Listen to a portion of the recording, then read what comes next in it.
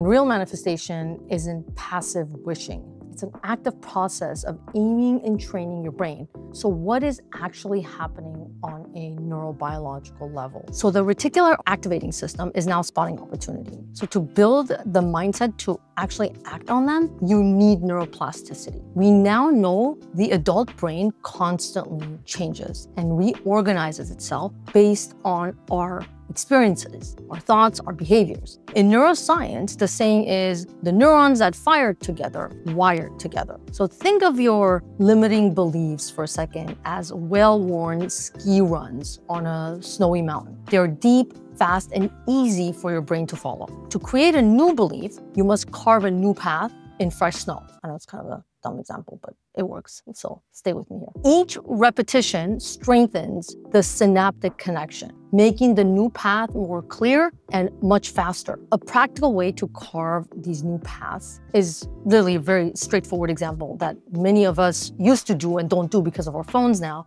is physically writing down our goal. So one of the things about this idea of manifestation is like write your goal, make a vision board, attach an emotion to it and how badly you want it. And basically just writing down the goal engages both kinesthetic and visual memory, emotional memory, sending stronger signals of importance to your brain and accelerating the process of building new neural circuits. This also goes even deeper in learning of associative learning like Pavlov's model, many of you guys may be aware of. If this makes sense and you want more science-backed strategies to take control of your life, make sure if you're watching this on YouTube, you subscribe, or if you're watching this on Instagram or any other social media platform, please follow us. We skip the pseudoscience and focus on practical brain-based tools.